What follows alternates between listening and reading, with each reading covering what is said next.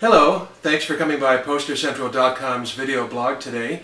I'm Pete Howard, and this is, I think, the best Beach Boys concert poster ever made. Very early in their 50-year career, but I think hands down it is simply the most exciting, the best Beach Boys concert poster of them all, from Sacramento in late 1963. Just a gorgeous poster. It's large. Look at it, it's about 22 by 28, maybe a little bit narrower, on cardboard, made by Colby Poster Printing Company out of Los Angeles, which is understandable because, of course, Sacramento, the state's capital to the north. And this thing just has it all. It's got a photo of the Beach Boys on there. It's got all these great song titles from earlier in their career. It's got detailed ticket information down below and pricing on the tickets. It's got the big size. It's got gorgeous color with the green and the blue printing on it. It's got a description of the artist underneath their name, which I often think is a plus. It's got some neat offbeat contest wording down at the bottom, and it's autographed to boot. Now, of course, your copy may not be autographed, so that's just sort of an added value thing, but this is just, I think it's just a wonderful, wonderful Beach Boys concert poster. And we might as well show the boys. Well, I'll show the poster first, from top to bottom. There you have it, as best as I could fit in the viewfinder, of course. And then as far as the band themselves, top to bottom, of course, you know them. There we have Brian Wilson, 16-year-old Carl Wilson, wow, 16, Dennis Wilson, 15-year-old David Marks, who had just been fired from the band, and of course lead singer Mike Love, all of 22 years old, down at the bottom. And as I said, if you've seen my blogs before, you know that song titles can really, I won't say make or break a poster, but they sure can make a poster to have hit song titles on there and things like that.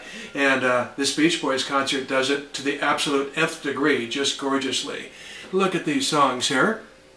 Actually, I'm going to start on this side because Surfin' on Candix, of course, is their first single, and there you have it.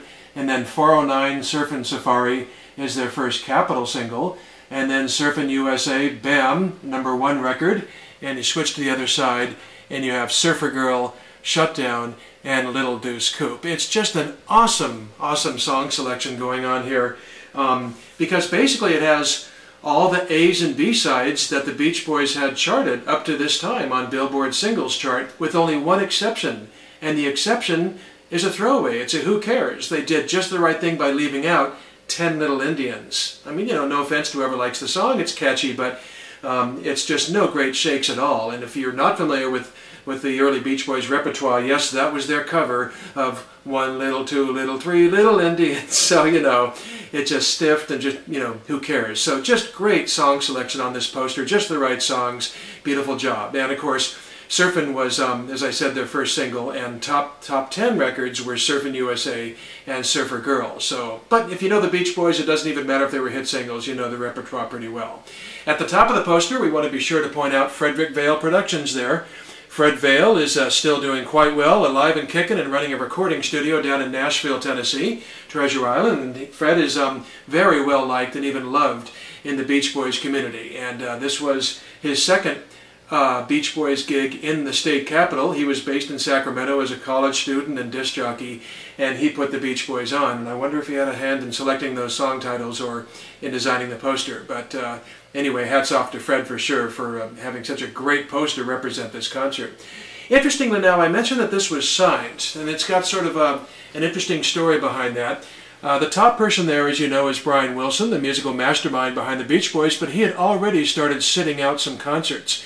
And so Alan Jardine, or Al Jardine, was called in, and he played some shows with David Marks, who he ultimately replaced. And here you have Alan signing next to Brian Wilson's face, because Brian wasn't there. And then from that point downwards, you do have first name signatures, which, you know, I wish they were full names, but that's okay. Carl, followed by Dennis, and then followed by David Marks, who is a really obscure, sort of weird signature. He might have put Love Marks there, I'm not sure. And then below him, almost as an answer to it, Mike Love signed his entire name. So it's always nice. So I mean, they're two different hobbies, right? Autograph collecting and concert poster collecting. And it's really great on the few rare occasions when you can combine the two hobbies and get an original autographed concert poster. And by the way, yes, those first name graphs except for Mike Love, full name, were signed the night of the show. So that's really, you know, that's really special. When you, I mean, who wants a concert poster that was signed 20 or 30 years later? Maybe you do. Maybe you have one. And I just personally think that it's very, very special when it's, you know, it's signed on September 14th, 1963. It just all plays together very nicely. Now, so those are, you know, September 14th, 1963, Beach Boys SIGs, first names only. I thought I'd show you a fun thing I just picked up not long after getting this poster, coincidentally. 2 weeks before this show in Sacramento, down in Los Angeles, the Beach Boys played on a much larger bill, the Show of Stars Spectacular at the Los Angeles Sports Arena. And here's the program cover, and the Beach Boys were on the bill. And I got this from somebody who actually went to the show and got the Beach Boys backstage and got them to sign their space on the program. And those are first and last names by their faces, which is really spectacular. I'll even get in a little bit closer. Just lovely. David Marks couldn't sign right by his face because Dennis Wilson's signature is there, so David is in the margin. And they're just, you know, so it's kind of nice to have this program with full autographs by the Beach Boys just 2 weeks before the concert poster. So the two sort of go hand in hand, so that's pretty nice. Now the bottom half of the poster, we've spent a lot of time on the top half. The bottom half is just really delicious on this thing. It's just wonderful.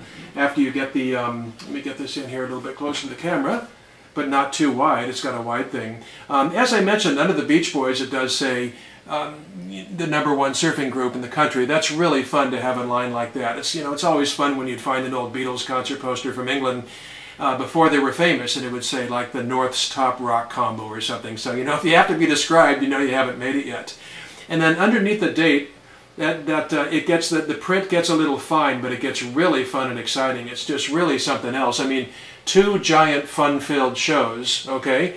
But what's amazing is this matinee show. Look at this, 2:15 p.m. See that? Children's preteen and young teeners matinee, and the parent is admitted free with the child? Oh my goodness, that's outrageous. I mean, that's like Justin Bieber or Miley Cyrus or something, a pre-teeners matinee. And if you happen to be 25 or 30 years old, well, let's see, how old would he have to be? I don't know, 35. If you bring your kid, you get in for free to the most important rock band in American history, playing all their early great hits. It's just outrageous. That pricing just cracks me up. It's just really something else. So I guess a couple of parents could walk in with their kid for, what's the price on it? $1.25. Grand total for the 3 of them, and see the Beach Boys. And then, of course, you have the more conventional 8 p.m. evening performance below that. There it is. And there the tickets get outrageous. $1.75 in advance and $2 at the door. Wow. And then it's got, of course, the usual ticket location where you can buy the tickets for the show. I'll sort of back it up here. And several of those. And then the nice radio station plug. It says, meet your favorite K-Roy disc jockeys. That's always nice, special added attraction. And then the bottom line, maybe I better scan it just in case you can't quite read it, is really charming. Free pictures for all attending.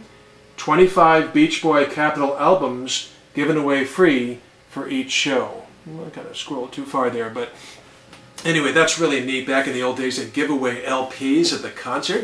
Of course, Prince gave away CDs at his concerts, and that's how he ran it up the charts, but that's a whole other generation and story.